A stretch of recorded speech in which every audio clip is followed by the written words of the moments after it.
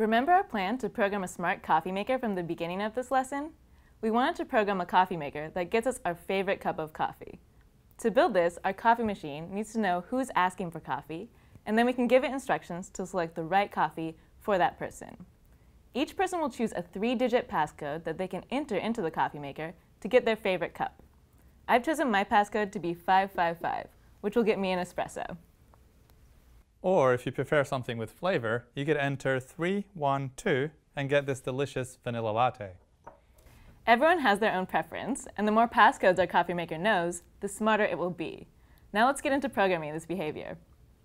For our smart coffee machine, we want it to check the value of an int variable called passcode and test it for equality against a list of specific values that it can take. Passcodes like 555 for me and my espresso, and 312 for Acer and his vanilla latte. And let's include one more passcode, 629, that makes a drip coffee. We can program this behavior using a series of decision-making statements. Let's say we have access to our int passcode variable, but we aren't sure what value it will be. We just know that it will be some 3-digit number. We can then write an if statement and else ifs with test conditions that check if our passcode is equal to a certain value, like 555 or 312. And then inside each statement, we'll assign what type of coffee to make based on the value of passcode. And the type of coffee is kept track of in a string variable coffee type. Then at the very end of our code, we'll print out the value of coffee type. So if we look at our first if in detail, it tests if our passcode is equal to 555, and we test for equality with this double equal sign. And the value 555 corresponds to our espresso passcode. Then, if this test condition is true, we'll enter our if block of code and set coffee type to the value espresso. Then, because we've executed the code in our if, we'll skip down to the end curly brace of all these statements to our print line of code. And this will just print out espresso. And the rest of this code works similarly. We check if the passcode is equal to 312. If it's not, we then check if it's equal to 629. And if it's not equal to any of these, our coffee type will be set to unknown. But this type of code can get really long for multiple passcode checks, and we're doing a similar check for equality in each of these test conditions. We're saying passcode equals some specific value. And Java gives us another way to write this code, with a switch statement. A switch statement does the same thing a little more concisely. It lets us check the value of a certain variable, like our passcode, and test it for equality against a list of possible values it can take, like 555, 312, and 629. Each of these specific values is called a case, and we can program different behavior for each case. In Java, this switch statement looks like this. It says switch followed by the variable it wants to check for equality surrounded by parentheses. Then it has curly braces that will contain all of our equality checks.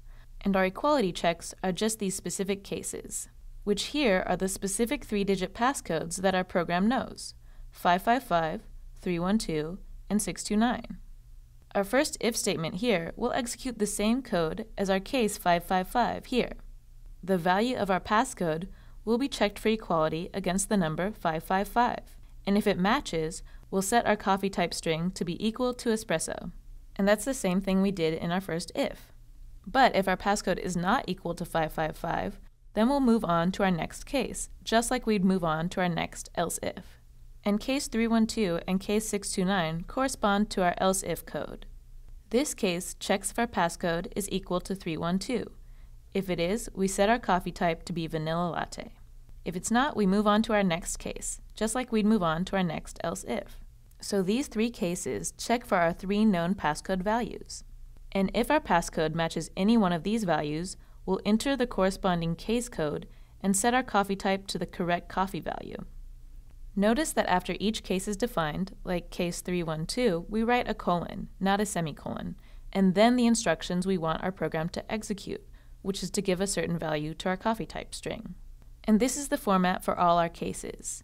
The word case, the specific value we want to check for equality, a colon, and then the code we want to execute. After each case is this word break. A break happens after code inside a case executes. It breaks out of the switch statement and goes to its ending curly brace.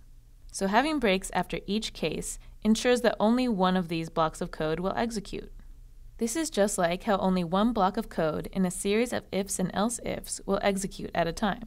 The break will break out of our decision-making code and go to the end of our ending curly brace, where it will print out the value of coffee type.